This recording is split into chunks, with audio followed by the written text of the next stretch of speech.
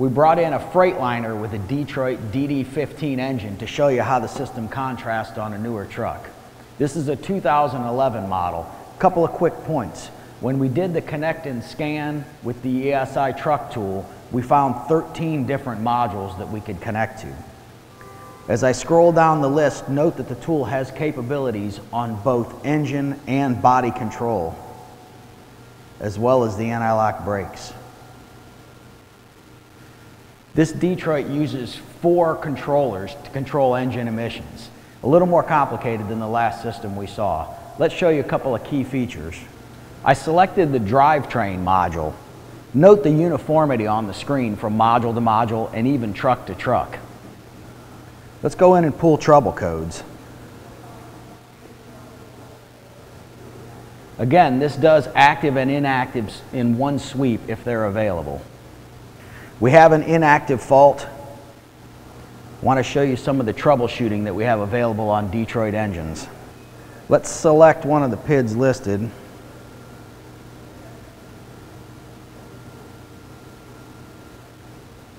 Similar to what we saw in a previous truck. Component locations, shortcuts to wiring diagrams, and a good troubleshooting guide for that trouble code. We also have the ability to link to the wiring diagrams and technical information.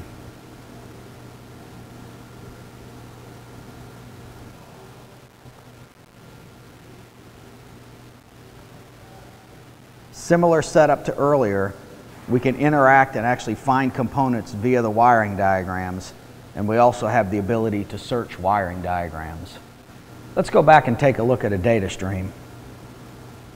Remember that I talked about using 4 different modules to control engine emissions. Different data is available in each module. When we bring that data list up, ESI Truck will actually quiz the truck on what is available to view and bring a full list up on the screen. The drivetrain module we're into is concerned with controlling DPF emissions. So you'll see a lot of the data values being related to DPF. In addition, we have some bidirectional controls we can do in the drivetrain module. Under special functions, you'll have the ability to change key parameters like road speeds. Under adjustments and settings, we also have the ability to force a regen on this truck. Select that menu and bring it up. It's going to give you the same breakdown we saw earlier. Hitting the info button will bring up more detail for that function. Let's go take a look at a different module. Remember, we found 13 different modules we can talk to, 4 of which are emissions related. We can go down and take a look at the exhaust gas treatment system, which should show a different set of data available. We can see that data list. On newer emissions-related engines, data lists tend to be a lot longer as more sensors are utilized on the engine. Scrolling down through the data list shows you all the available PIDs. Note it's a considerably different list than we saw on the last controller. This one is related to exhaust gas treatment. We also have some bidirectional controls available on this module.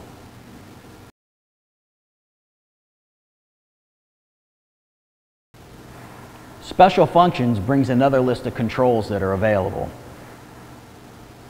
Finally, adjustments and settings lets us do the SCR replacement.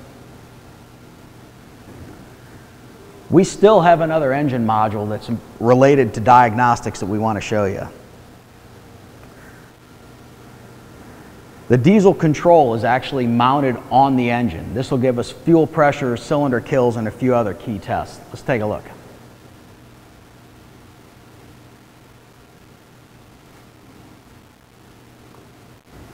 On this truck, we have the ability to read and clear faults, and we also have the ability to look at a data list.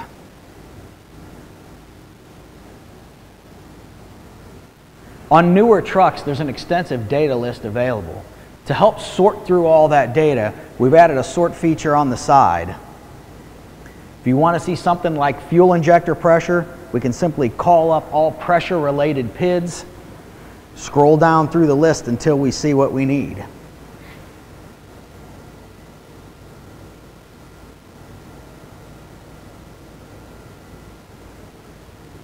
We have three ways to display data: numerically, graphically, and as a gauge set. Let me start the truck and show you all three.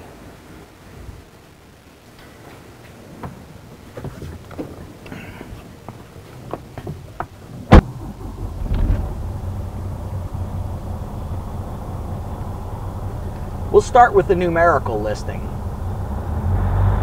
Note how quickly the tool reacts. Let's flip to a graphical.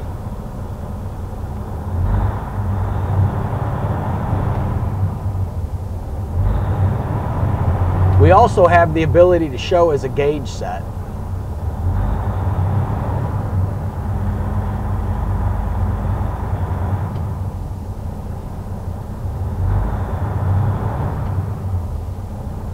Different PIDs looked at different ways just helps the technician identify issues faster.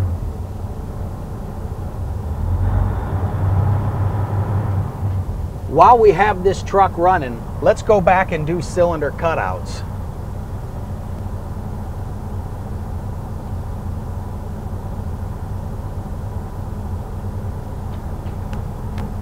Under special functions, you'll see cylinder deactivation listed.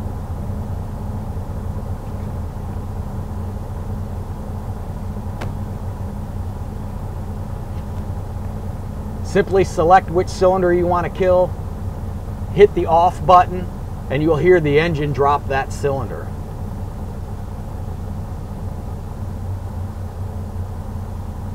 The previous and next button allow you to move from cylinder to cylinder.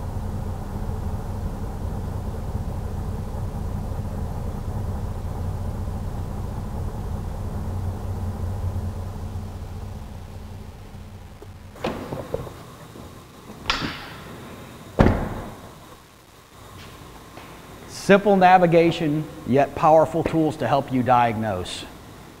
Still have a few more Detroit features to show you. We have the ability to do some calibrations, including the EGR system and the fuel volume control valve. Another big one is injector coding. The ESI truck tool really simplifies this service process. By selecting coding, we get a list up of which injectors are available to code. Pick which one you replace the injector on. It reads out the code and enables you to change it by pressing the continue button. Enter your code here. The code will be rewritten to the controller and you'll be ready to go.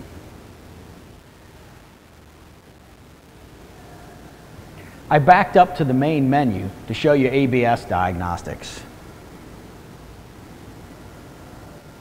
Previously, we looked at a Bendix system on a Peterbilt. This system has a Meritor anti-lock braking system. Different system, same capabilities. Read and clear faults with troubleshooting is available on Meritor and Bendix systems.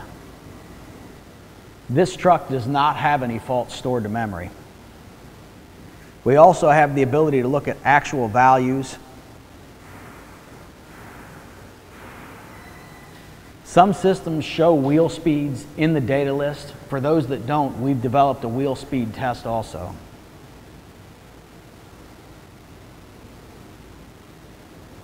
Go into special functions and bring up the wheel speed test.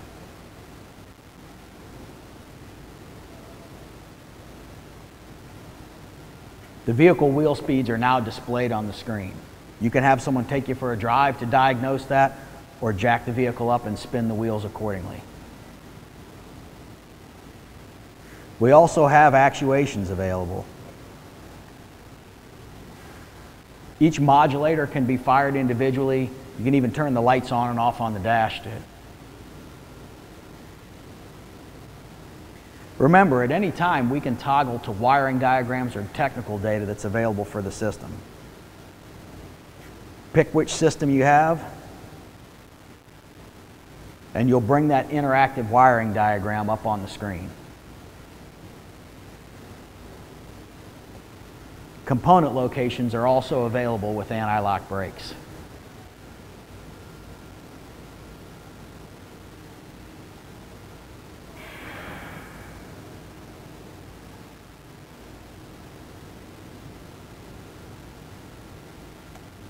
I've shown you the extensive coverage on ESI truck for Freightliners. Let's pull in another vehicle.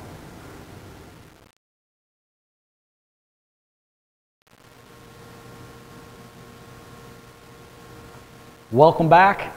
We pulled in another vehicle. This time we pulled in a Freightliner with a Cummins ISB and an Allison automatic transmission. Before I get started on that though, I want to remind you, we are going to have a live question and answer session later on. We encourage you to put your questions in the chat box. Make sure you send those off to them. We'd be happy to reply to them. Now, back to the truck at hand. Again, this is a Freightliner. We wanted to show you something on the medium duty side, so we brought in something with an ISB Cummins and an Allison automatic transmission. I hit the connect and scan button and brought this list of coverage up for the vehicle. Interesting notes here, again, engine, transmission, anti-lock brakes, all covered, but we do some body stuff on these vehicles also. Let's jump into that Cummins ISB.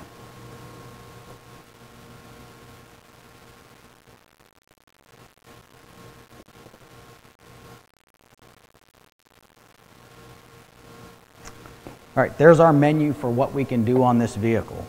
Looks pretty similar to what we had on the ISX side, even though we've switched to the smaller ISB engine. Codes are available. We can pull faults and clear faults and do troubleshooting. Let's go take a look at the actual values. You'll see a consistent setup from vehicle to vehicle and from engine to engine. Let's take a look at that graphing again. I picked the accelerator pedal position sensor, brought it up on the display, hit my graphing button. I'm going to go hit the accelerator pedal a couple times.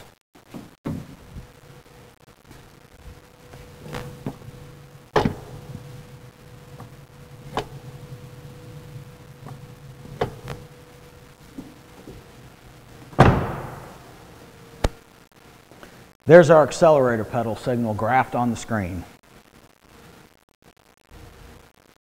Data display is simple from truck to truck. Now let's take a look at some of the bidirectional controls on this ISB engine. Under actuators, you see a couple of key functions right away. Listed out, we have cylinder deactivation, cylinder output test, which is a key Cummins test. Simple test you perform every day.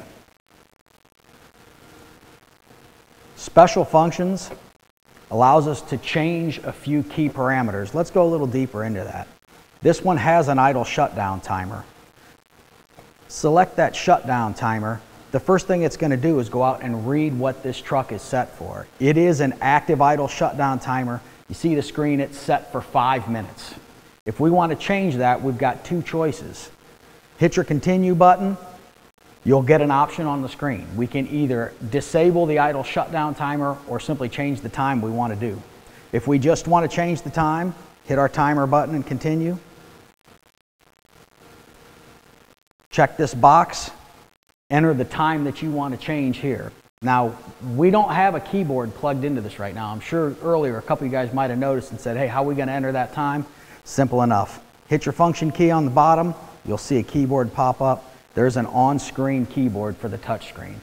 Select your box. If we want to change that to 10 minutes, we're just going to enter a 10, hit continue. The time will be changed in the controller.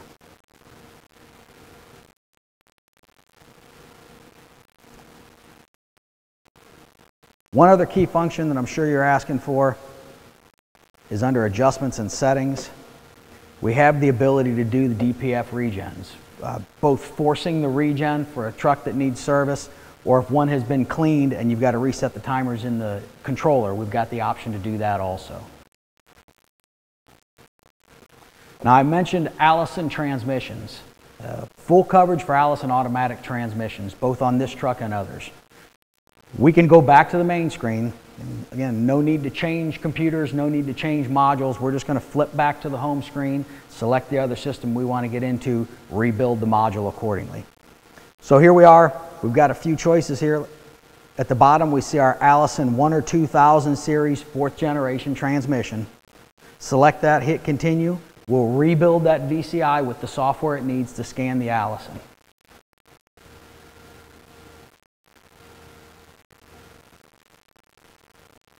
Our menu comes up, same capabilities.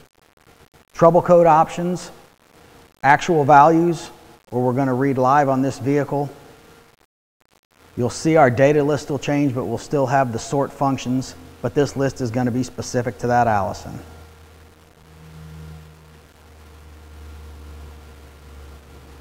Now, we also have bidirectionals on the Allison transmissions. We can actually fire each individual shift solenoid, command the torque converter clutch solenoid, go into special functions and do a clutch test for this transmission. And under adjustments and settings, we have the ability to do calibrations on the accelerator pedal. Keep in mind too, the button on the bottom lets us toggle back and forth between diagnostic coverage, wiring diagrams, and technical data.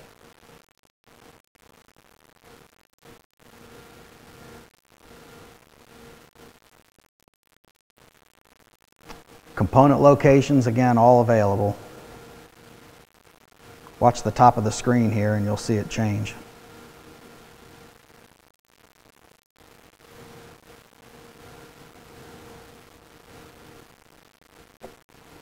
You can see some of the unique coverage that the ESI truck tool offers, and some of the strengths on both heavy and medium duty.